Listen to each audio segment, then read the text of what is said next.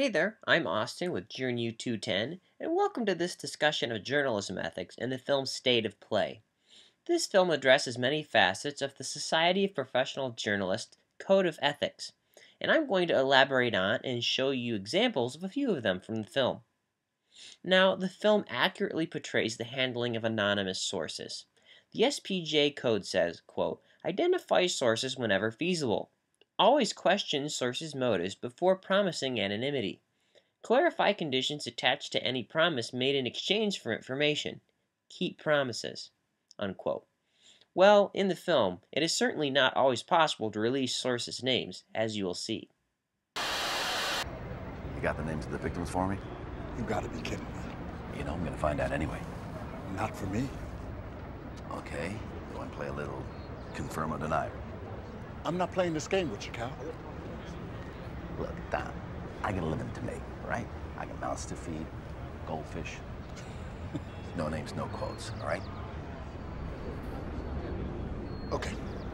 You understand my terms? I will not give you my name. I will not give you my rank in the Point Corps military structure or the in-and-out dates of my service. Understand.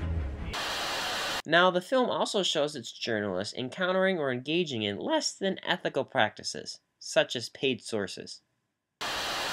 Rhonda Silver. Nobody's got her yet. She's changed her name a couple times in the past year. How'd you get it? I had to agree to go on not one, but 2 dates with a sweaty guy named Vic.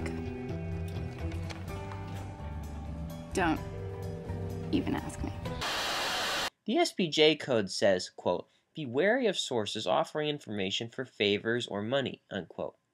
Good thing for them to remember. Another thing that Cal, the protagonist, should have remembered was the SPJ code on conflicts of interest. They say, quote, avoid conflicts of interest, real or perceived, unquote. Well, that didn't happen.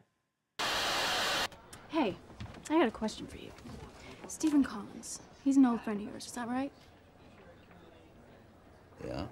It's funny about you. Every time your friend runs for re-election or conducts a hearing, you drop his name to me until we give him some coverage. But he finally does something that actually might sell some newspapers. You're rendered mute. You have injected yourself in this story right from the beginning, and we all know why.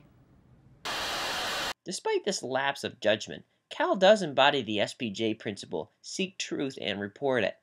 PluggedInOnline.com, a family movie review site, says of Cal, quote, he's a professional scribbler with no set agenda except to do his best, help his friend if possible, and print the whole story, not just the salacious bits, unquote.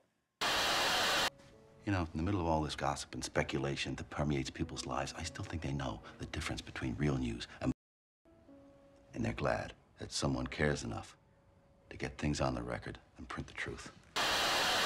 Well, thanks so much for watching. This has been Austin for Journey 210.